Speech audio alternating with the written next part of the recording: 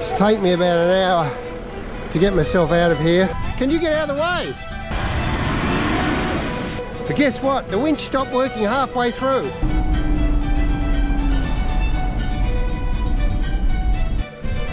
We can't get through there. So I made a bit of a dumb rookie mistake. Favourite on the road snack.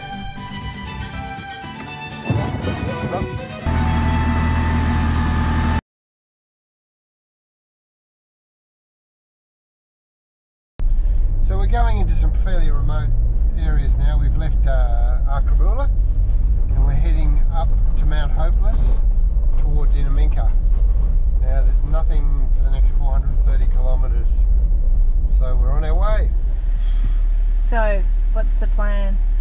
Well, we can't get through there, that's for sure. Going to go overland. There's a bit of a muddy creek there that'll be a real challenge to get through, but let's give it a go.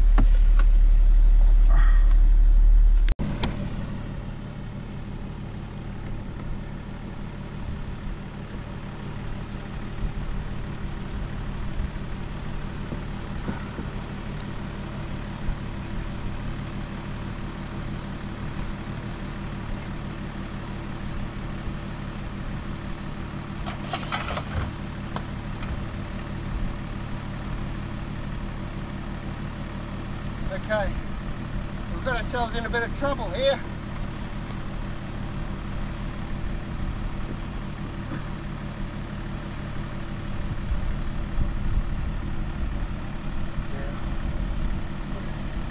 Can't seem to get the diff locks in.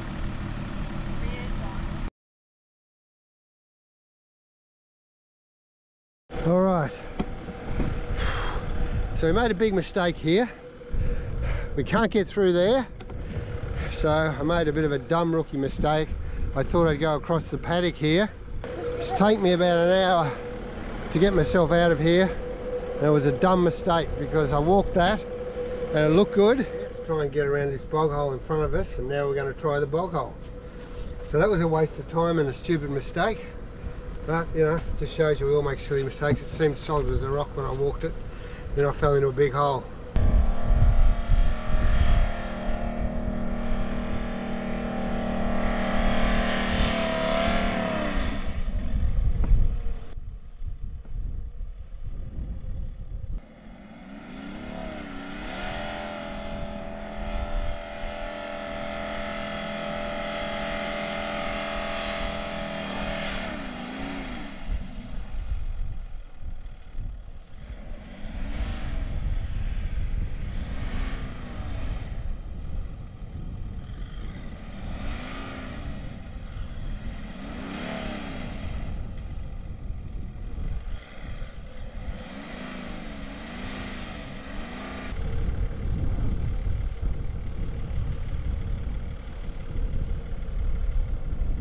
Just putting the max tracks on now. It's not deep and bare, it's just very soft, but there's not too far to go to hit this dry road, so just see what the plan is. It's got his helper there giving him instructions.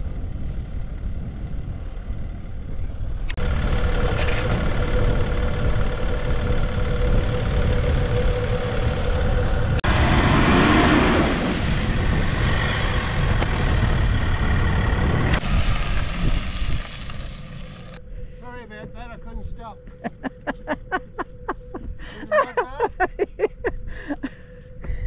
I think so. Yeah, looking a bit muddy there, dear.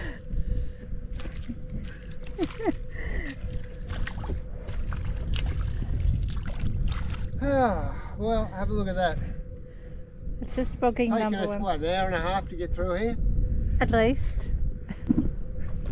Oh, I'm going to need a shovel to get that one out.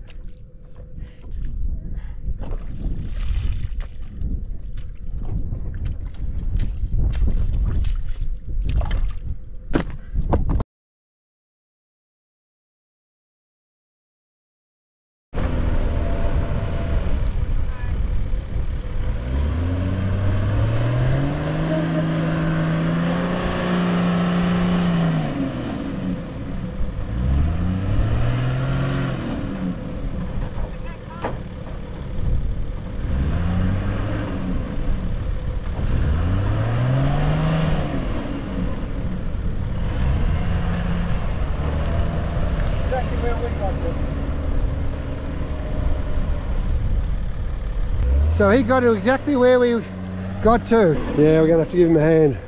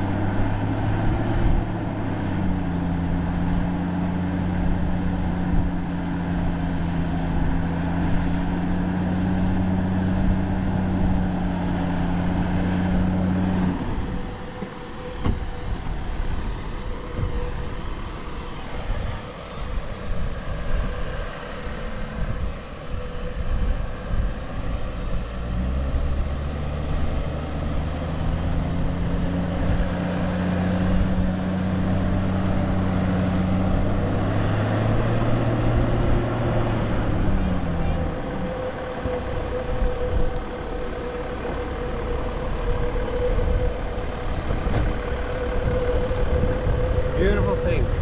Have a look at the mud in this car. My beautiful Ineos Grenadier.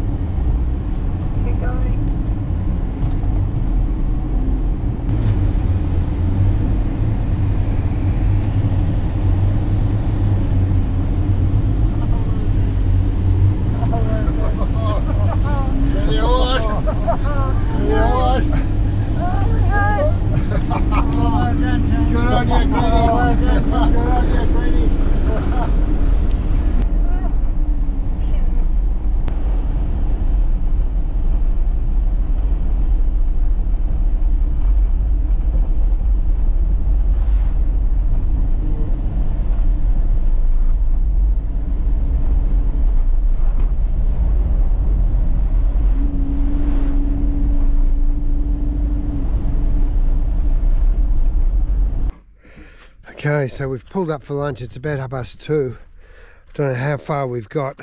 Not that far. Been a lot of water over the road. A lot of water over the road, but here we are. Hey Pop, you had fun? Yeah. I was making some lunch. You can see state of affairs back here.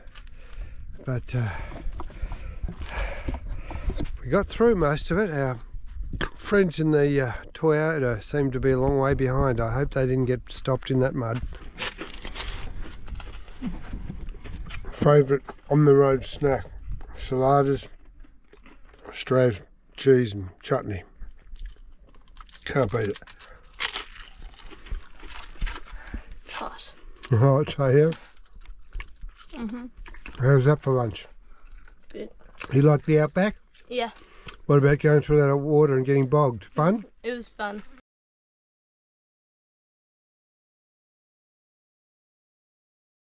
So we're heading for Mount Hopeless now, and we're going to get onto the Strzelecki track there. Had a bit of an adventure on the way through all that water, but we're going to a bore where hopefully we can have a swim, clean up.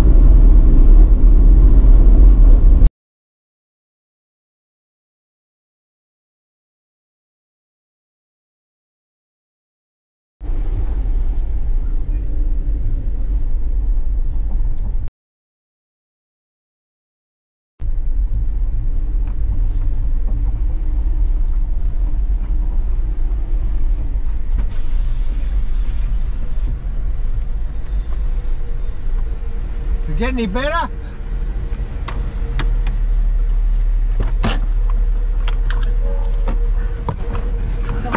Oh, okay. Okay, we've got a bit of a problem here. Trying to get around this water.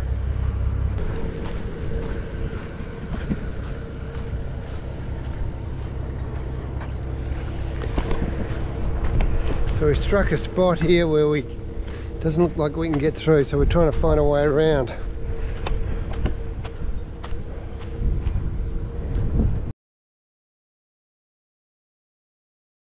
So we're just trying to find a track around here now.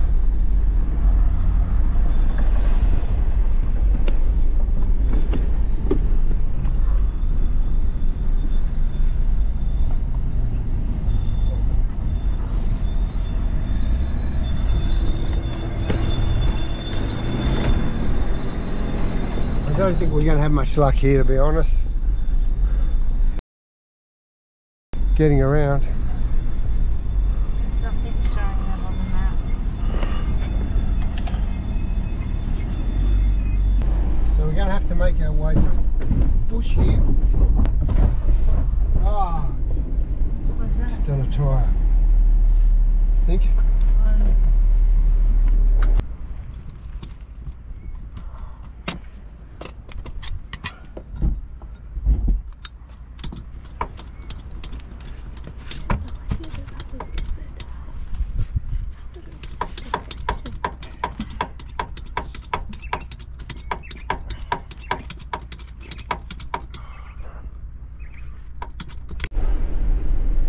Going there, John.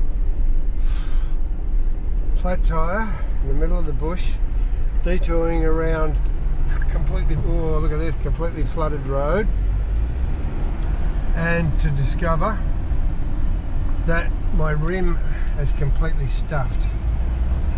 Okay, look out.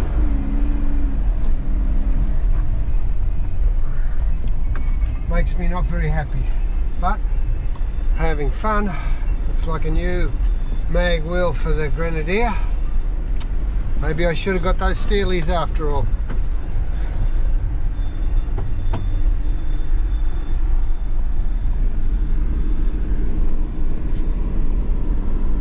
Oh, looks like we're back out on the road. Yeah, that's what he said. Bypassed all of that.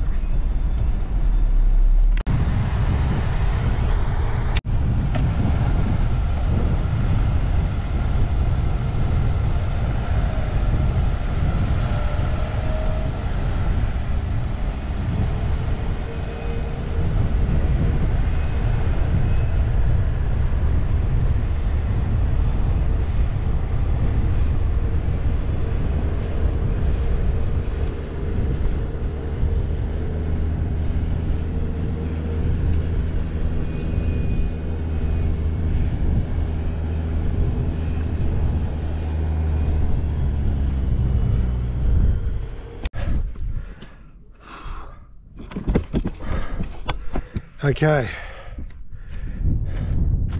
here's the situation now. We've come along this track, we've been going all day. Fortunately we met up with another couple there in the Toyota. We've pulled them out a couple of times, they'd helped us as well. I've done a I've done a tyre and a rim. I've wrecked the rim as well, so I don't have any spares. I can't get another spare to the way home. But the worst part is now we're confronting this, and I think we're stuck. I don't think there's any way through here. McKay, who is one of the is the guy from the other vehicle, is taking a long walk around right out the back there to see whether we can go across the paddocks there and get around the water, but it's not like that. It's like this in all the paddocks for as far as you can see, both sides of the road, and the road's about 2 foot deep there, and just the water's running through, as you can see, just running through like a river, and it's just slush. There's no way we would get through there, and there's no way we would get through these paddocks. In fact, if we were silly enough to go into those areas, I reckon it would be a major major recovery. So at this stage, here we are, and as you can see, fairly desolate location. Not a lot around here. We're a bit fortunate that we've got another vehicle with us now. My winch is not working, so I'm not sure why the winch is not working, whether it's operator error or not, but it started to work and then just stopped. So maybe it's the fuse, don't know. But of course, if you want to look in the manual to see how to operate the winch, zilch. It's most frustrating. So that's where we are at the moment. Looks like we might be camping here tonight and then perhaps retracking. The trouble is, it was quite difficult to get to this stage through a lot of the water puddles. McKay and Angelique in the other vehicle got bogged a couple of times. We managed to get around it or get through it, although I did get bogged once and got myself out with the max tracks. But this is not what we'd hoped for. We're stranded at the moment. Okay, so this is the deal. We're stuck, we can't get through. We've tried every possible option. This road should be closed, and it's not. We're turning around, it's 20 to 7, but we're going to try and get as far back towards Arkaroola in daylight. The road should be closed. It's completely impassable. It's been difficult enough to get here, but we've got through. But now it is just impassable. So we've had to turn around and go all the way back. I'm travelling with another couple, luckily, because we're going to need each other to get in and out of some of these spots.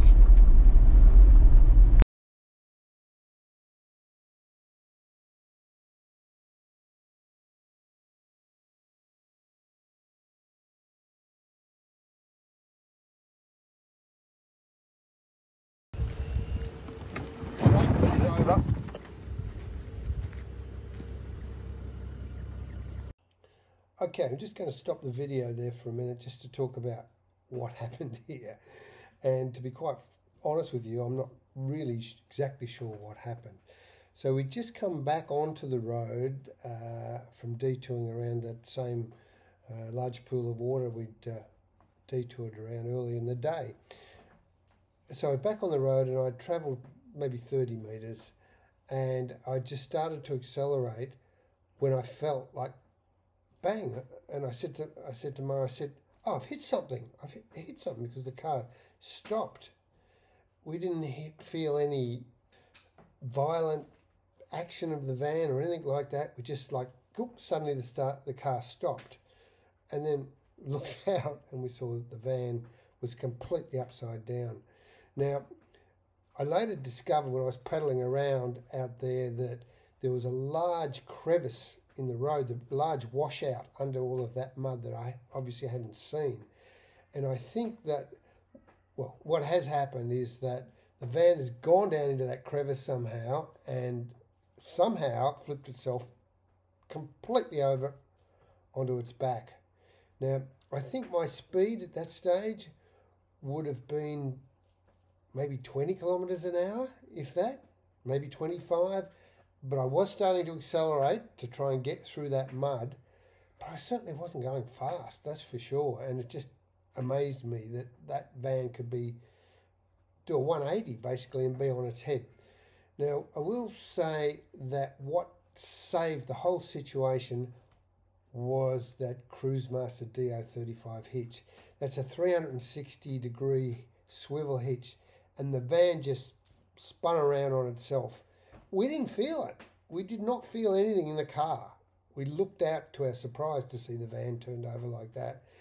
So getting it back was another issue, and what you didn't see on the video is that Mackay's, who was the driver of the other four-wheel drive, was in front of us at that time, so he had to come back and somehow get around behind us, and that meant going through the bush again, and he ended up getting stuck, real well and truly stuck. So it took us about an hour to get him out of that position so he could come around to a position where we could hook up a winch line and try and pull the van over.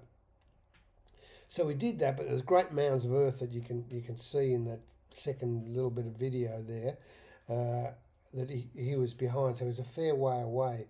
Now, I'm disappointed I didn't take more video of the recovery. I was pretty stressed at that point in time. I was really tired, and I got to say, in all my years of driving, I've never had an accident like that at all, ever. In fact, I've never had an accident, touch wood. So we managed to hook up a winch line, and we rolled the van over on its side. But then where Mackay was parked with his vehicle was not the right angle to be able to then do the next flip to get it back on its wheels. So fortunately there was a tree in the right place, and we hooked up a winch ring and diverted the rope basically off in the right angle to the tree, and then back to his vehicle. And then what I was able to do is, as he started to pull it over and it got up onto one wheel, the other wheel was on the bank, and I could then drive forward and pull the trailer back onto both wheels. Now, amazingly, there was very little damage to the trailer. So we were able to drive home, or drive back to Arkaroola, and we actually slept in it that night and for a few nights after that. So, okay, the contents was turned upside down, so when we got back to Arkaroola, it was late at night, as you'll see, and we spent an hour or two sort of sorting things out before we went to bed. But basically, there's some minor damage to the trailer, so I got to give a big 5-star rating to the strength of that Australian off-road Sierra camper van, because to be able to tip it on its head, even if it was at very low speed, and be sleeping in it 4 hours later was quite amazing. So anyway, we're back at Arkaroola now, and we're all safe, and we've had quite an adventure for the day, so let's continue. Okay, back at Arkaroola, we've had a bit of a sleep. Now to get up, survey the damage, have a look at the car, have a look at the trailer, and spend a day here and rest, I think. Let's just have a quick look at this car and trailer. Is a Grenadier supposed to look like this?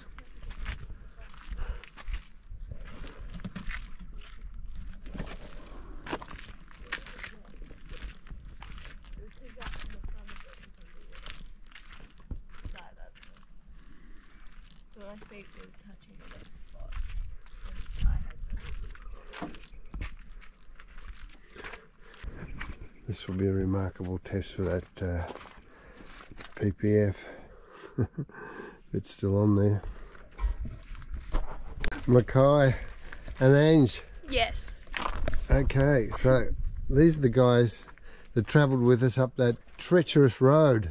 Yeah. It was a nightmare, wasn't it? Oh God, we'll never be doing that again. And with only 2 cars up there. Yeah, that's unfortunately, right.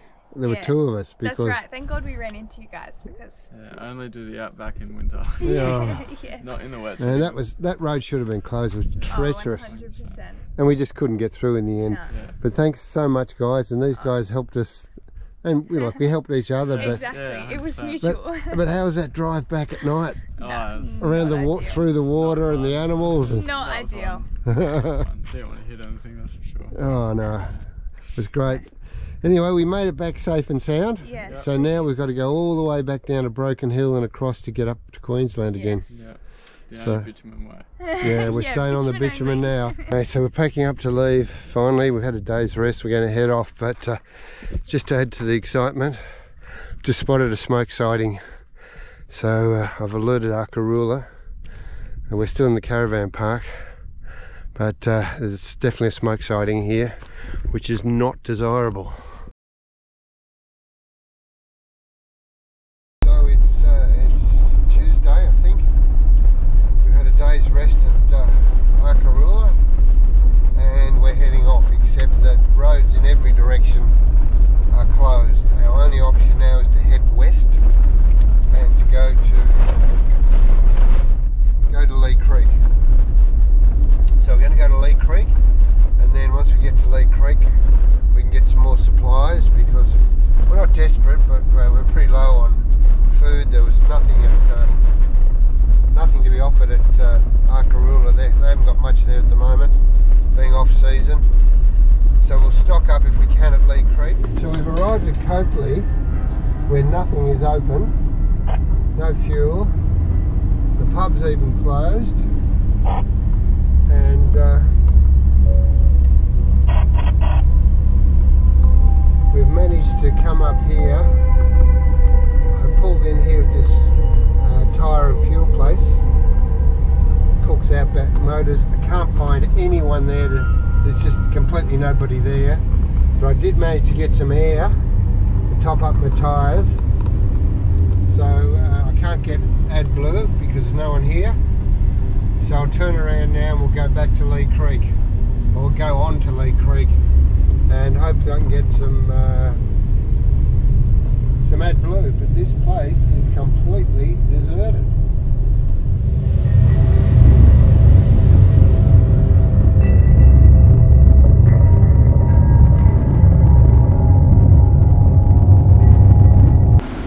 So we've got some AdBlue here at Lee Creek.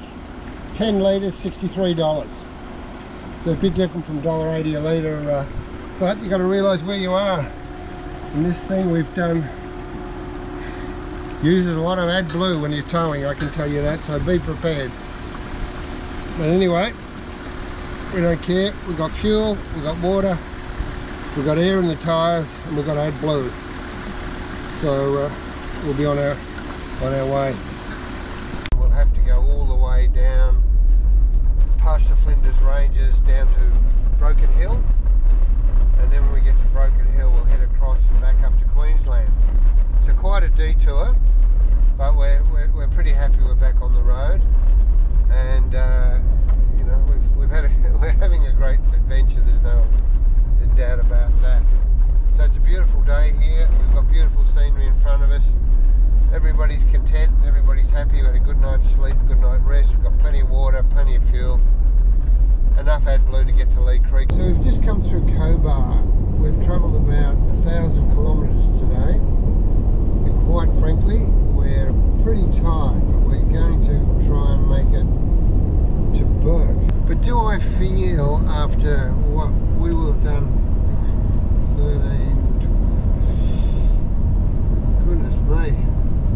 7,000 or 8,000 kilometres I think on this trip. Do I feel that the Grenadier has been a tough vehicle that I can throw around and not worry about? And I'd have to say yes. Very interesting with this rain that we've got now. The temperature's dropped significantly. It's been sitting at constantly at 38 all day, and it's now suddenly dropped to 26 degrees Celsius, which I must say is a pleasant change.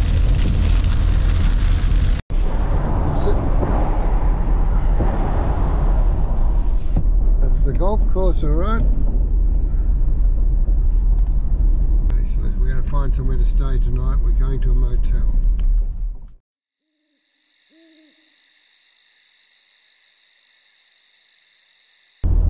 Well, it's morning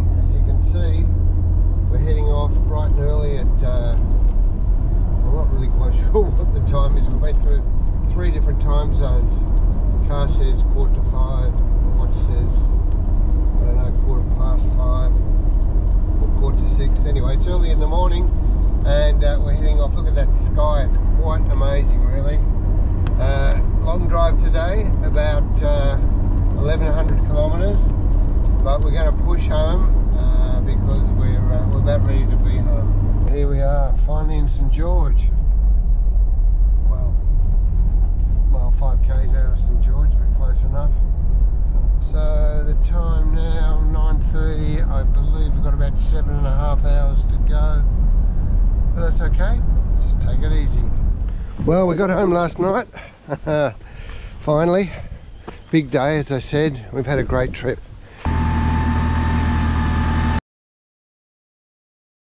So there you are, that was our family trip to the Flinders Ranges. Quite an adventure. We all loved it in the end, and I know we had a bit of drama along the way, but we're all safe and well. So I'll look forward to letting you know what's gone on since we've got home in the next video, and how the car and how the trailer is.